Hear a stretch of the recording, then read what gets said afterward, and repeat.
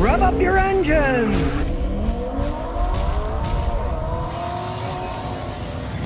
Well, if you've been following oil and gas, the oil and gas industry is consolidating like never before. All these big companies are buying other big companies, and it's bad news for us as consumers because the more oil power that's in smaller hands, guess what? They can charge just as much as they want for gasoline because there's no competition then. All these oil companies are buying other oil companies to consolidate themselves. Merger and acquisition was $144 billion in the fourth quarter alone of 2023 and $190 billion for the whole year of 2023. That was just for the fourth quarter. Both are new records. ExxonMobil, Chevron, Occidental were the key players that were buying up all these other oil companies, right? Because they know there's money in it. An economic analyst said acquisition has become the preferred tool to replace declining reserves and secure longevity in these companies.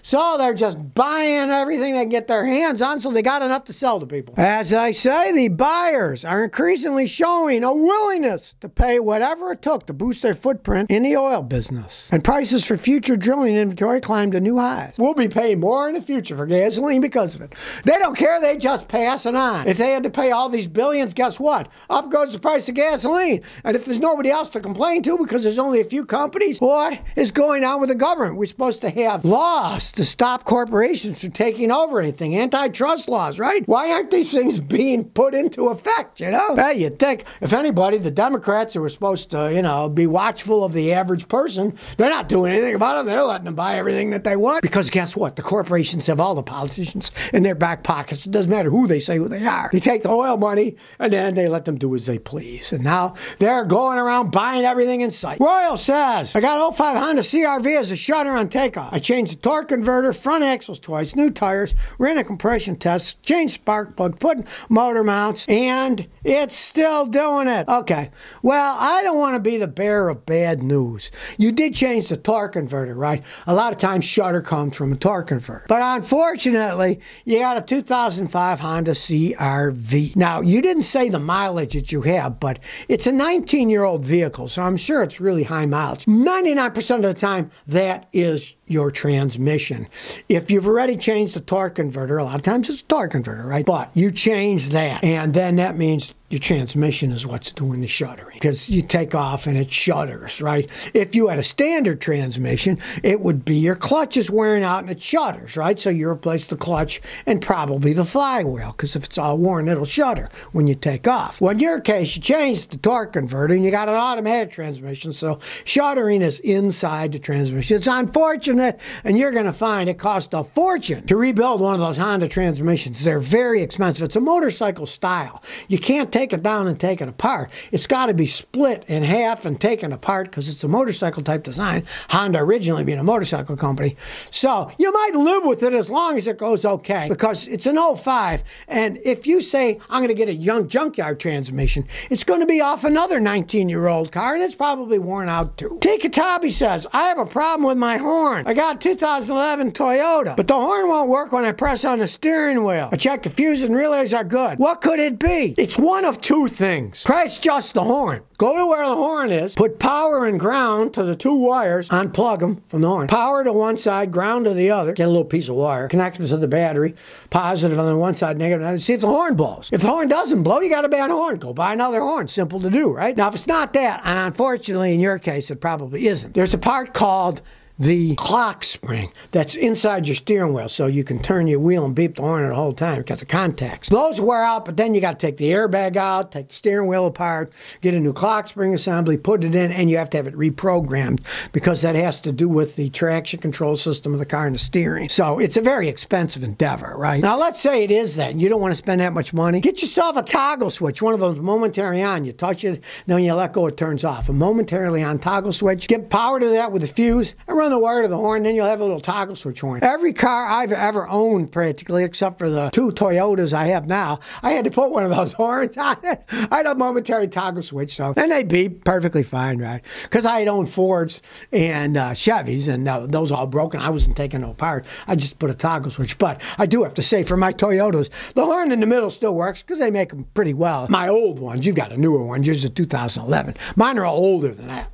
when they made them so they did beep and didn't break. Well, thousands of speed tickets are being dismissed in Ohio. Outside of Cleveland, I guess there's a nefarious little part of the interstate that the locals want to make money on. There were nearly 50,000 tickets given away off I-77 there. I drive on it when I drive back and forth from Rhode Island to Tennessee and back, right? And these were all, guess what? Speed tickets given by machines. And the reason they're dismissing them is because the company that does it didn't even give the people the tickets. And they didn't even know that they got a speeding ticket because nobody told them, because it was a machine. That's one thing. Let's play it fair on a highway. If the cops are out there and you're speeding and they pull you over, they give you a ticket in person, okay. Fair's fair. They caught you, you got it, you know you got a ticket. But if they hide machines all over the place that are taking pictures of you and saying that you're speeding, and then you don't even get the bill in the mail, that's insanity. That's why many places are against us. When I was in Texas, they made all of those things illegal, and the government signed into the law that it's illegal because the machines would screw up all the time. I got one from going through a red light and it had a picture of the car, but the car was my wife's Lexus, and it had the brake lights on, stopped at the light, right? And then it said, oh, you got one for not stopping. Not stopping. You could see the brake lights were on in the picture, right? And the car was stopped. I didn't pay it because the hilarious thing there was 4 weeks before the governor signed into law that those tickets are illegal that are given by machines. This happened to be in a suburb of Houston, and they had some kind of a deal going on. They signed a 4-year contract with the company, and if they broke that contract, then the company would be paid millions of dollars. So they continued to give out tickets that were in effect totally illegal. It was against the law of Texas, but they did it anyway. So, hey, fight the machines, right? And fight the politicians that allow these machines to even exist. Because they say, oh, it stops accidents. No, it doesn't, because you don't even know you got a ticket. It's not slowing you down, right? But if you're driving, you don't even know that it took your picture, and then you don't even get the thing in the mail, and then they tell you later you owe money. I hope they shut all these stupid things down, but they probably won't, because the bureaucrats and local governments want to make as much money as they can. And if they can have people put up machines that gives them money, guess what? They will. I think everyone should fight this stuff tooth and nail. Just like they did in Texas. Texas made it illegal. If they want to have it, have policemen out there doing it. Then yeah, okay, they caught you, they caught you. They told you. It's not, well, the machine sent me a bill. I don't remember that, you know? No. You're going to remember that the policeman pulled you over and you're going to pay the ticket, right? Well, we all know there's crazy people out there on the roads. Well, a guy in Georgia was on the road. He impersonated a police officer with a fake badge, but the police came and he attempted to arrest them. And you can imagine what happened. He got arrested. In Marietta, Georgia, man was walking down the street disrupting traffic. When the Marietta police officers came up to him, he showed him a special badge that said Special Police and told the officers they were under arrest and read them their Miranda rights. And he certainly must have had much upstairs because, as you can see, the police wagon that came to get him said Marietta Police on the side in big giant letters with a white background, right? You think you could have seen that, but...